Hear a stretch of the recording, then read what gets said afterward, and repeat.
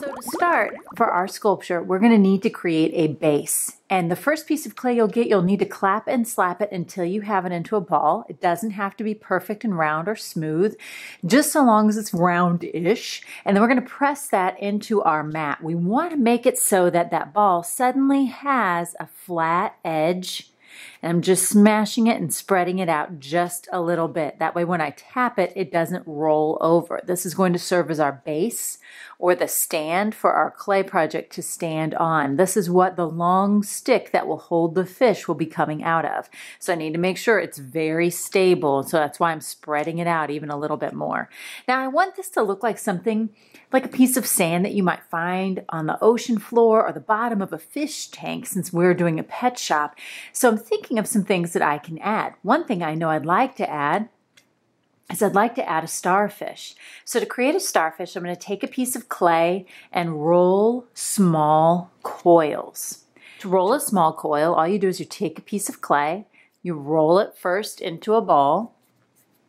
Notice when I roll a ball, my hands are going in a circle, and now I'm going to roll something called a coil. A coil is when you roll a piece of clay up and down your hand, just like that. So now I've got a coil.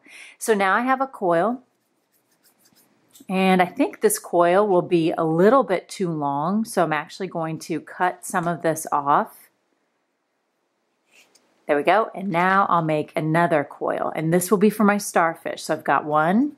I'm going to make another one about the same length. It doesn't have to be perfect. And I'm going to cross that like an X. And then I'm just going to smash the two together and then smooth it just like that. Now a star and a starfish have 5 points. So now what I'm going to do is just take another piece of clay. This one's going to be a little bit smaller. Roll it into a coil. Notice I made it smaller. And then find where I want the top of the starfish to be. Maybe right there, and then just kind of smash it and smush it into the clay. Now when I flip it over, I have a little bit of a star or a starfish shape. But I have these lines that are showing, so I actually think I like this side better. I'm going to take my finger and get it a little bit wet with this, which is called slip. Slip is created with water and clay. And it's called slip because, hello, it's slippery. It also works great at smoothing out any cracks, smoothing out any parts like what I'm doing, and it will also serve as our clay glue, and I'll show you in just a moment. The cool thing about starfish is they don't have to be perfect. I have one little leg of the starfish a little longer. I could cut it off, pinch it off, or I could just leave it. Now that I have my starfish made, I think I'd like to go ahead and attach it to my base. Now my stick will be coming from about the middle of my ball of clay. So I don't want to put my starfish where it would cover that spot. I want it to kind of stick over onto the side. It's like the little Patrick, of my sculpture. I'm going to flip it over, and this is the side that doesn't look quite as nice. I'm going to have that be the back, and I'm toothbrushing this. I'm slipping. That's my slip, remember? And scoring. Scoring is when you scratch into a surface. So I just did that, and now that that's on there, I'm just going to press it gently without smashing it, just to make sure that it's going to stay. I would be really sad if my clay project dried and my little starfish fell off. So I'm just pressing it gently, making sure that little part in the middle doesn't get covered up. Now, starfish have texture, so I'm going to use the back of my stick, the dull part of my stick, and just gently pushing it at a diagonal, create some texture on my starfish. If I press too hard, I might end up losing the shape of my starfish. I'm just doing this very gently. Now I'm going to create some seaweed. So I've got my extra clay. I'm going to move my base out of the way a little bit. You can see my starfish now has all sorts of texture on it, but yet you can still see the star shape. So to create seaweed, I'm going to take my clay and just kind of squish it in between my hands. So it's not super thin. I have it about as thick as a cookie, and I can even press it into my mat a little bit to get it so that I have a smooth side. And now on the smooth side, I'm just going to drag my stick through the clay and create some curved lines. So I'm just dragging my stick, creating some curved lines, not too thin. It needs to be a little on the thick side. This will be my seaweed. And you know when something's underwater, it tends to move and has kind of a wavy kind of look to it. So I'm creating that seaweed look. So there we go. Now my seaweed is complete. I see that I do have some little bumps of clay sticking up that we call clay boogers. So when I see that, I just take a wet finger with slip and massage it very gently so there's no rough edges. Let me show you how to attach your seaweed. On the bottom of the seaweed where you plan to attach, pinch it and pull it back to create a foot. Do you see how I pinched and pulled it back? This will create a foot. You have to have that foot in order for your sculpture to have something to stand on. So now that I've got that done, I'm remembering not to cover up the middle part. Just going to overlap that clay a little bit with that foot. I overlapped the two pieces of clay a little bit, and now I'm going to bend that seaweed back. If my seaweed keeps falling over, this piece looks a little long. If it keeps falling over, then that means that either my clay is too thin or my piece is too long. So you might have to think about how to make some of your pieces a little bit shorter or thicker if they keep falling over. And here I go again. Pinch, pull it back, make a foot. Don't forget to toothbrush and attach my seaweed, making sure not to cover up the middle part of my clay. Now I've attached all the pieces of the clay. It's good to give it a little bit of a wiggle test. If they feel really floppy, then that means you need to either reattach them or make them thicker. You could also push the pieces together to make them stronger by connecting them with other pieces if they do feel too fragile. So now I have the base for my tropical fish. Now let's work on the fish. Let's talk about how to make that fish. So I've got a piece of clay and I'm going to start with just the fish's body. So I'm going to go ahead and roll this into a sphere, and I do want this one to be kind of smooth. So I'm taking my time, and if I have any areas that show a line or have a crack, I can smear it with my finger, or I can get my finger a little bit wet with water. I don't want to add too much water or else it'll become difficult to work with. It'll become too muddy.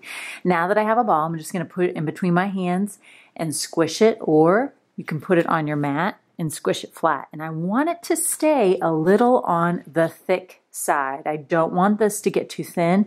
Any areas I see cracks, that's my clay's way of telling me that it's thirsty and it needs more water. So I'm just adding that water back into it. Clay is made out of water and dirt. Eventually, we'll want all that water to go away and evaporate. That's what will have to happen before we place it in the kiln. But when we work with it, we need it to stay nice and wet. All right, now that I've got a good smooshed circle-ish shape, I need to start thinking about the parts of the fish. So the first thing I'm going to draw with my stick is I'm going to draw a curved line, and this will be for the gill. You know that fish do not have noses. They breathe with their gills, and they don't breathe air like we do. They take in the water. So I just drew a curved line like that. I did not go all the way through the clay. Notice that my stick was at a diagonal, and I pulled it toward me to make the line nice and smooth. You're going to need to do this on the front and the back. This is a sculpture, not just one-sided artwork like a lot of times we do when we do two-dimensional pieces. This is three-dimensional, meaning people are going to see it from all sides, so we need to make all sides look fabulous. Now that that's finished, I'm going to decide how I want my fish's mouth to be. So I could make my fish's mouth, you could have kind of like a happy mouth like this. I could draw it lightly just to test it out. You could have kind of like a cranky mouth like that. So think about what kind of mouth you want for your fish. I think I'm going to have mine be a diagonal line like this. So this time I'm going to go ahead and press my stick all the way down to the bottom.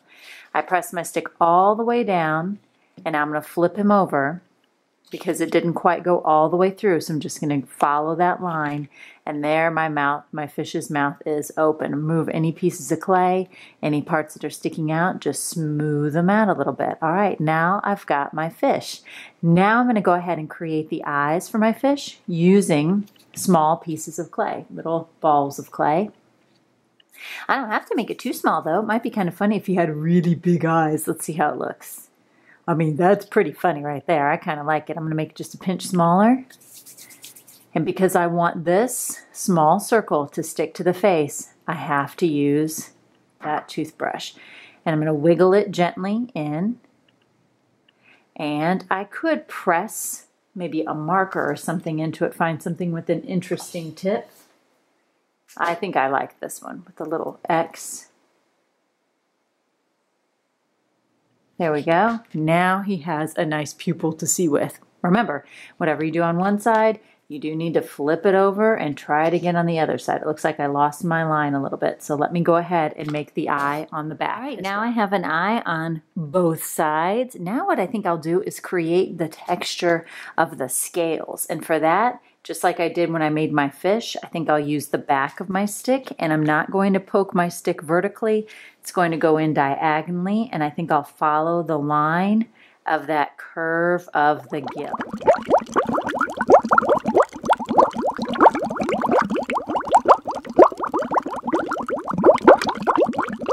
Okay, so for the last step of my fish, I need to add a top fin and a back fin.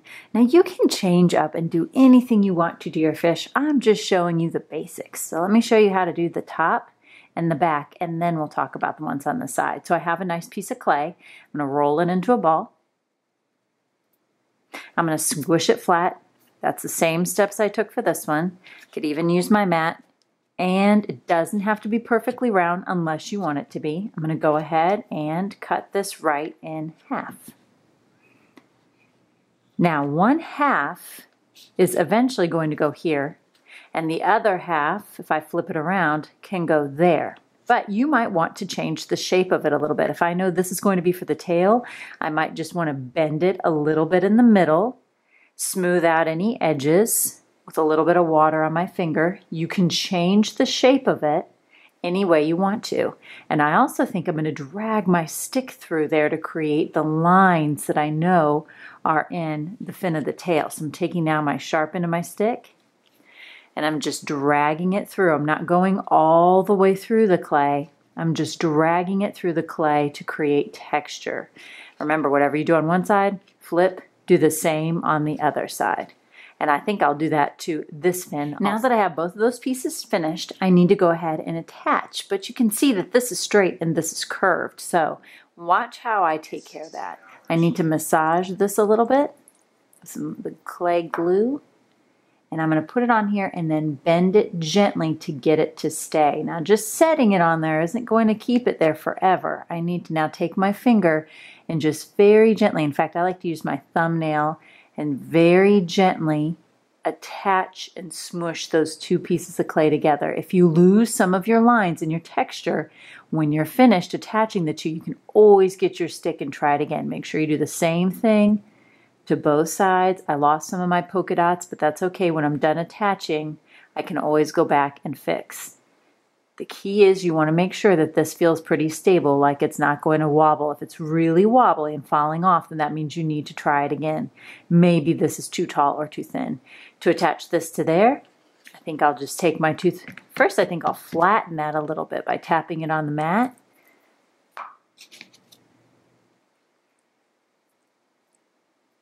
There we go. Making sure to use my fingernail or a little bit of something to get those two to stick together.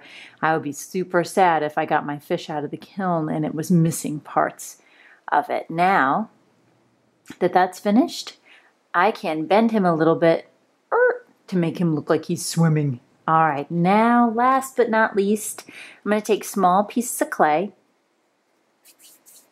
roll, squish. This is a smaller version of what we did here and here. So I flattened it, cut it in half.